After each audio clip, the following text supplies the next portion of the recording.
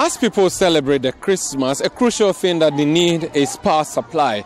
It appears this festive season, lots of power outages are being recorded in many suburbs and communities in the Greater Accra region. This is affecting traffic lights that are crucial to prevent road accidents. And it's also affecting night business. As you know, during this Christmas period, a lot of night activities are supposed to be ongoing.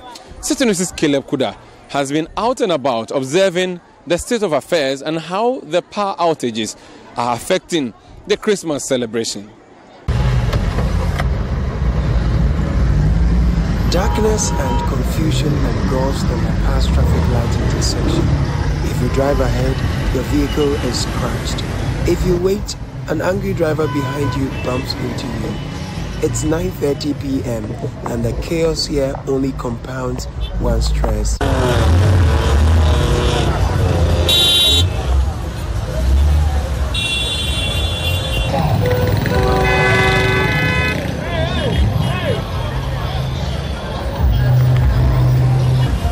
The traffic lights here are not functioning due to a power outage, and the drivers are bearing the brunt. This is not the first time lights will go out during the Christmas. Scores of commuters were seen at the bus stop late into the night, waiting to jump onto a bus and get home. Traders here are not having it any easier. Some have had to spend more on fuel to keep their lights on, while others resort to rechargeable lamps. They tell me not only does the unbudgeted expense rob them of their profit, but doing business in the dark exposes them to pickpockets and robbers. Also, unfortunately, we have a light out, and I wasn't expecting Christmas and we have a light out like that. As a businessman, I'm consuming a lot of petrol. You see what is happening, I'm using the gas, and it's not that good at all. I think in the Christmas season, no matter what the situation, we should have a light. Is this the first time this is happening? Not at all the time. Yeah. Oh, how many times in a week? A week, I can say 3 or 4 times. When I came in, I told my guy to set up the generator right away because I knew no matter what the situation is, we're going to have a light out. Yeah. Wow. How is that affecting your business?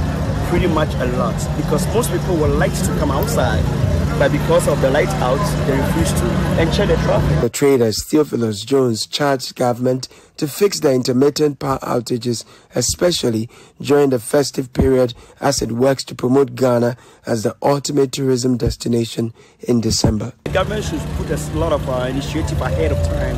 Like a season like this, we don't need to have a light out, because we have most people that have traveled from outside country, and they are here to spend their money. So they come to boost our economy.